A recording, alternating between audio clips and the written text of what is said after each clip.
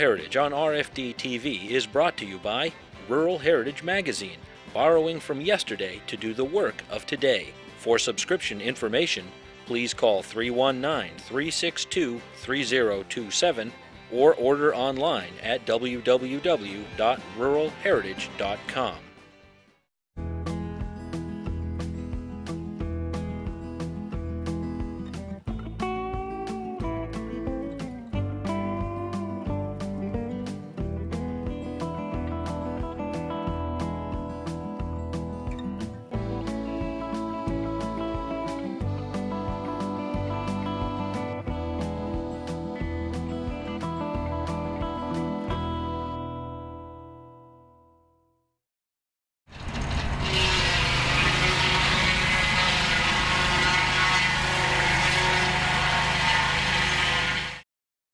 We started this project with the landowner had two basic goals. One is that he wanted to use material from his land to build his, he's going to build a timber frame barn, and he's going to build a small cabin actually right in the spot I'm standing here.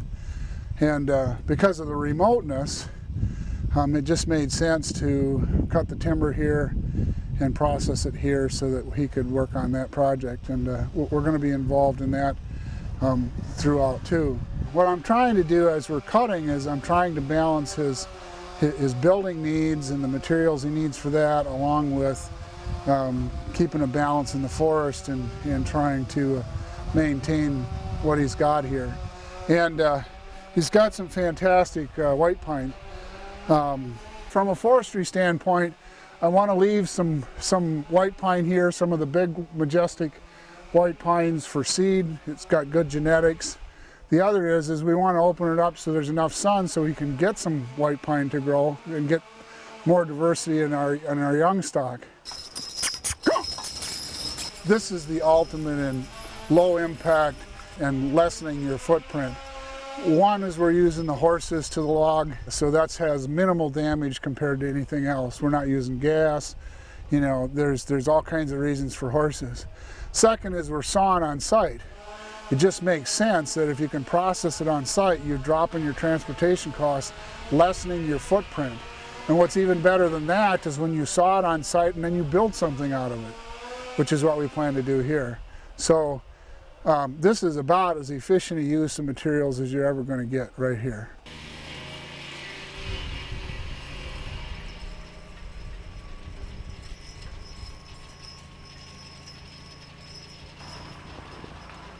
Come on, Trav! G! G! G! Come on! Good boy, Trav! Come on! Come on! Come on! Oh! Oh! Good boy, Travis.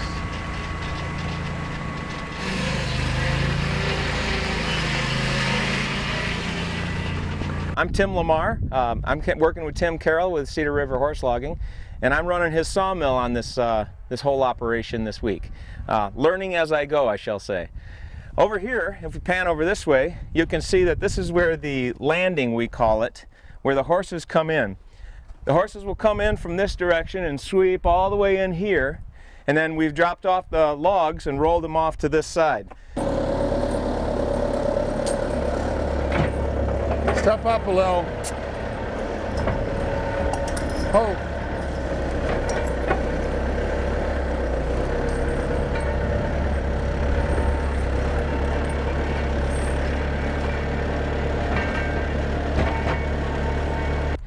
The log that I'm going to put in the mill is this one right here. It has a very big bell. We're going to have some waste on the bell because you can't really use that much.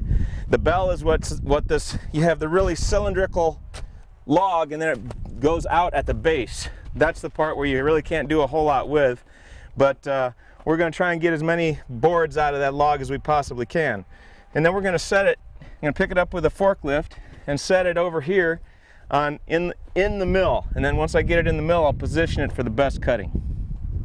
Over here by the mill, when we take the lumber off of the mill, I bring it over here and I position my lumber pile in a strategic place so I don't have to do a whole lot of walking. Cuts down on time and effort. What I've got here is some 2x material and some 6x6, 2x6, and then basically a whole bunch of different dimensions. What we're cutting is a lot of barn boards, so various widths and as long as we can get them. We're shooting for 17 feet, but sometimes because of the sweep of the log, you don't get quite 17 feet. But I've got a number of widths laid out here, 8 inches, 6 inches, and 5 inches. And I think there's 1 or 2 4s down there. But that's basically what I'm doing, setting it in different stacks so I can keep all of the same widths together. And then I'll measure it all up at the end of the day. Come on. Come on. There you go. Winter logging. Well, first of all, it's a lot more comfortable for us and the horses rather than doing it in the summer. It's just too hot, too many bugs and everything else. But winter, I mean, it's nice because the ground is frozen. I'm working in a t-shirt. I got a polypropylene long underwear top on, which I'm about ready to shed. The temperature out here is about the upper 20s, I would say. I'm in a t-shirt because I'm working. You should see the guy that's holding the camera. He's got everything on. So it's just nice out here when it's a little cooler.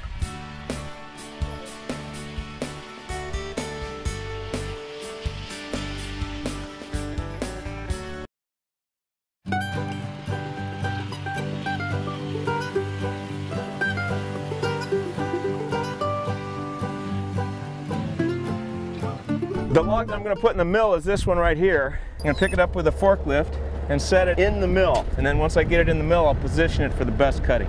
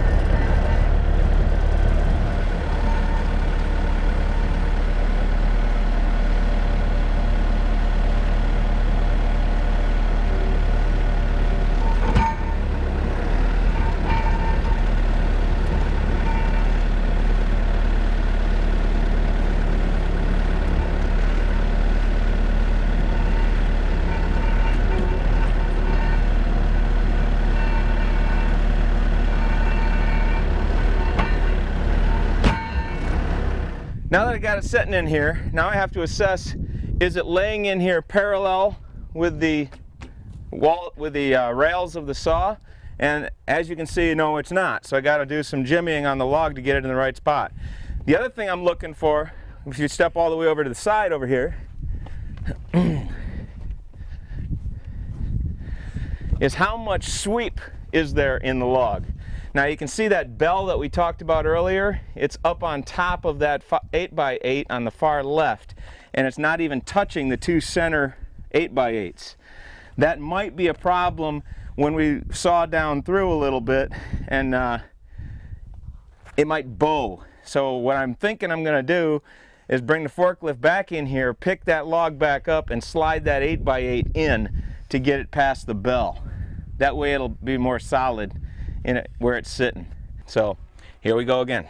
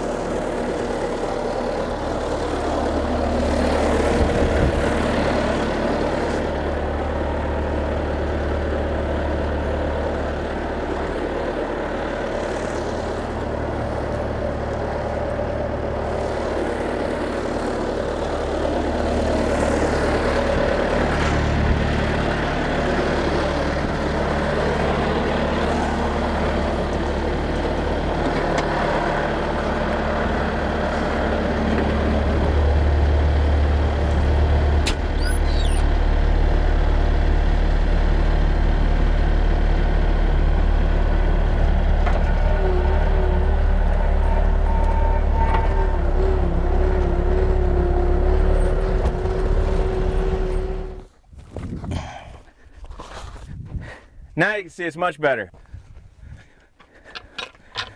Now we'll come back over here and get away from it, see if that's where we want it. You can see it's not quite parallel. Come and step right here. It's not quite parallel between the bars, so I got to move this front end to the left just a little bit. I try to get it as close as I can. The real test is after I get it all lowered and start to saw and see where the saw blade runs on it.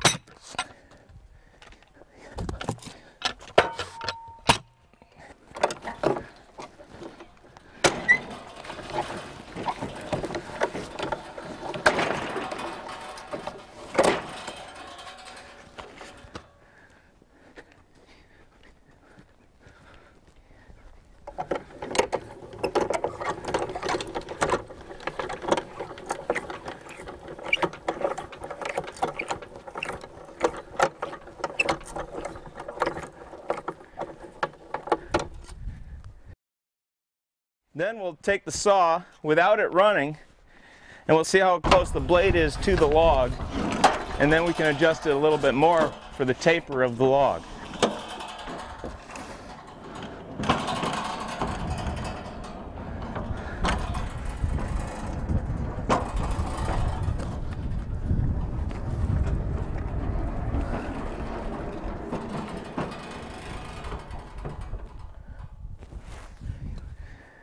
Now we're going to check it out, make sure that's running straight. It's probably not, so I'm going to have to adjust the log again.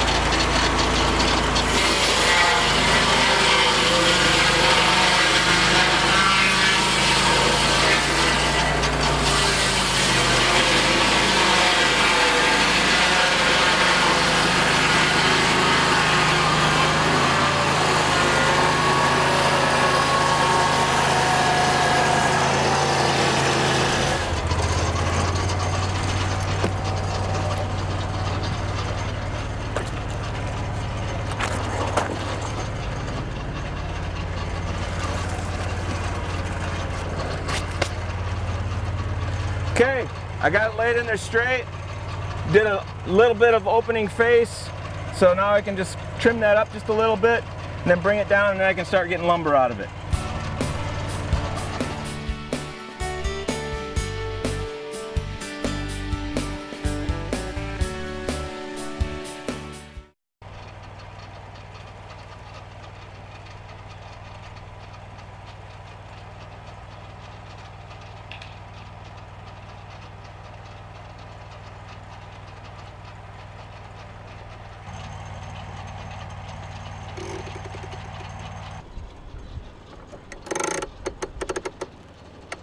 1 inch thick.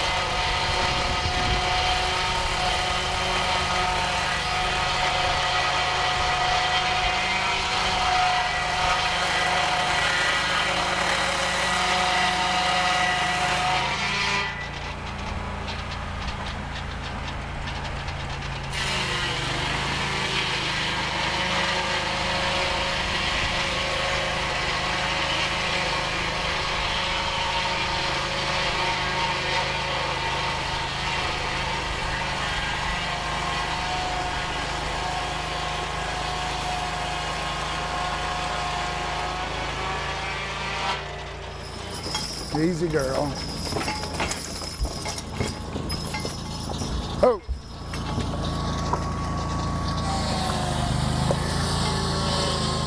Is dunnage that I'm going to be putting down underneath here. Yeah. And I cut it mostly at 2 inches so that I can stack it. Good. And then when we get it up a little higher, I probably want to use some more dunnage to separate the stacks a little bit. Yep, that looks great. Some of them have to be a little bit shorter. Nope. But what the heck? How's it cutting? Cuts great. Super. Come on, Trav, haul around. Good boy.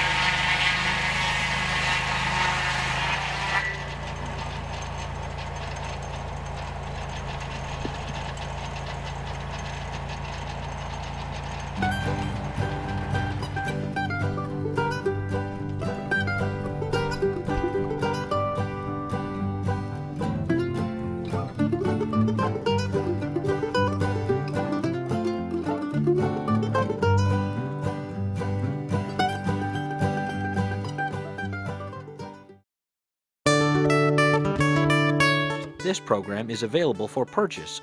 To order your copy, please call 319-362-3027 or visit www.ruralheritage.com.